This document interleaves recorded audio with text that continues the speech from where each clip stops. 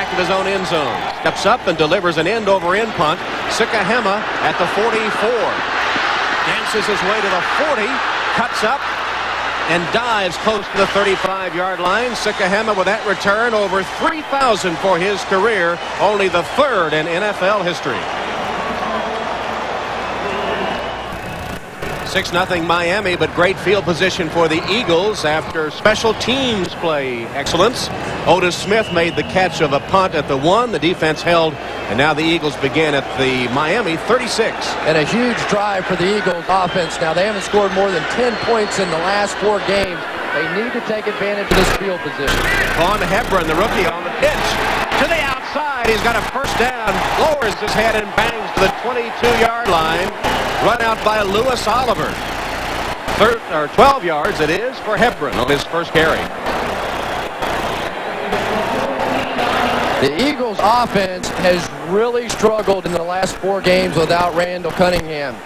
As you can see, not one game over 300 yards of offense. In the first 4 games with Cunningham and Fred Barnett, they averaged 363 per game. Nice bit of excitement there by Von Hebron to wake up the crowd. He's going to try the other side on the pitch. And again has pretty good success, keeps his balance, and is stopped just short of the 15-yard line. Dwight Collier finally tripped up the rookie free agent from Virginia Tech. And Tom, I just don't understand how you don't give Von Hebron the football. Here's a guy that just adds another dimension to your offense. I asked Rich Kotite that very question yesterday, and he said simply that Herschel Walker and Heath Sherman have been outplaying him. I find that a little hard to believe. 38 total yards for the Eagles, but driving here, Hebron gets a block on the corner, bounces to the outside, and again makes a tough run close to the first down. Troy Vincent on the tackle. What the Eagles lack offensively in their backfield is somebody with a little quickness.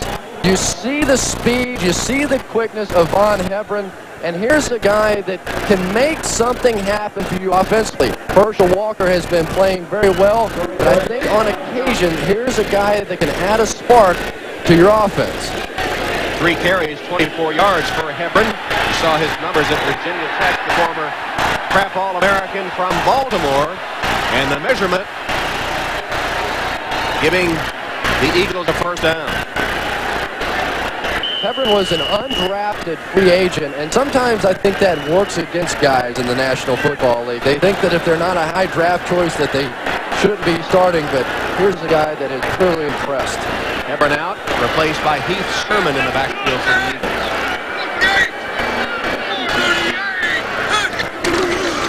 And give to Sherman.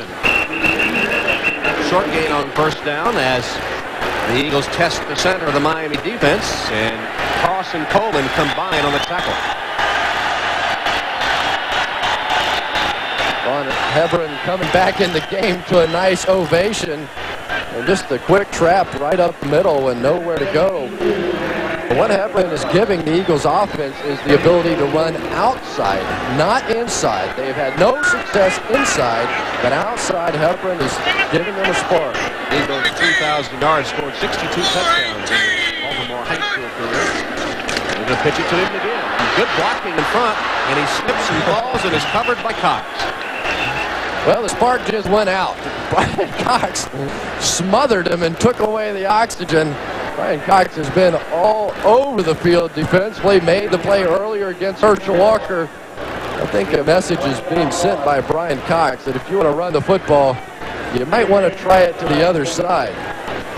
He's lined up deep.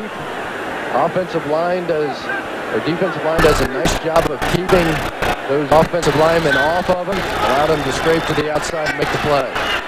3rd and long for the Eagles. They converted only 1 of 5, 3rd down. Play action pass. O'Brien has time. Lost it for the end zone. Touchdown. Calvin Williams.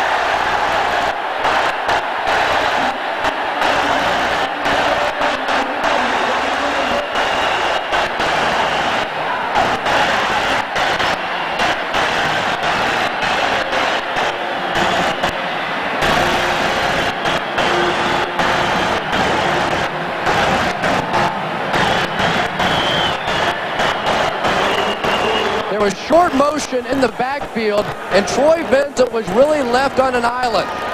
Williams was on the inside, and James Joseph was on the outside. And Ken O'Brien did a nice job of looking off Troy Vincent to hit the wide open Calvin Williams. And Barr's extra point gives the Eagles the lead. From Philadelphia, Tom Hammond, Chris Collinsworth, where the Eagles have just taken a 7-6 lead on the Dolphins. McDuffie from the goal line. Jose spun down at the 20-yard line by James Joseph. Here's the key guy, Troy Vincent, right here. When you're going to see Sherman or go back over here, and then the receiver back in that side, and Troy Vincent is going to be left on an island, and Ken O'Brien does a nice job looking him off and then finding Calvin Williams in the back of the end zone for the touchdown.